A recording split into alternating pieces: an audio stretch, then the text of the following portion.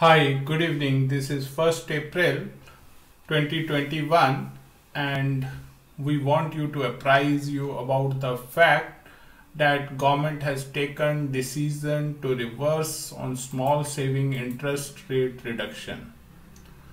So this is analysis by us and we want you to go through this order.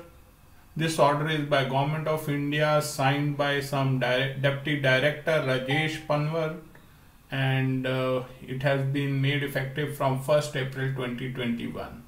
And within no time, Nirmala Sitharaman, the Finance Minister, gave a statement that it was an error on the part of an unknown official.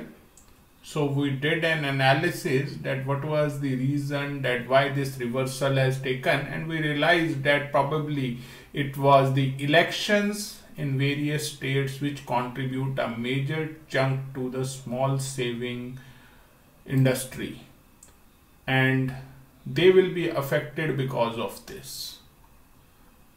So as you can see,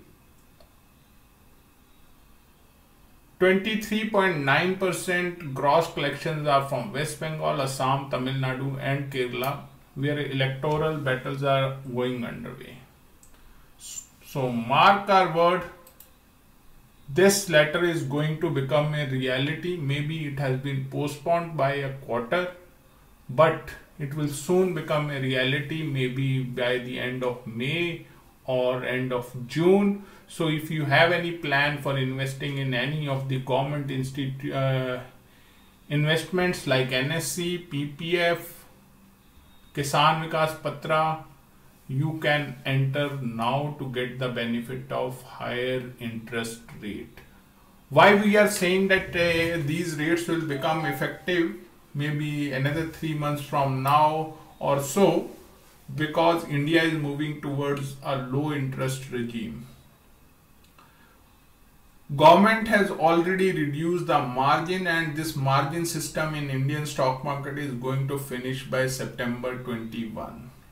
They are trying to reduce the volumes in the derivatives market, and this only points towards one thing, that India is heading towards lower interest rate.